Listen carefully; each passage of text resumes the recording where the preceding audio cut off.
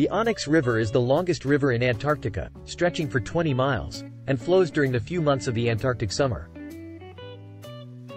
It is located in the McMurdo Dry Valleys, a region that receives no precipitation due to its location in the rain shadow of the Transantarctic Mountains.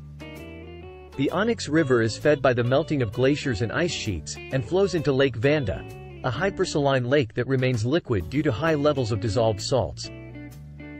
Flow levels are highly variable, both during the day and between summers, with the river failing to reach the lake some years.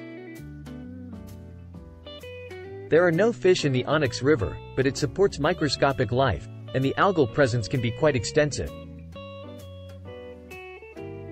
The environment consists mainly of bacteria and other algae.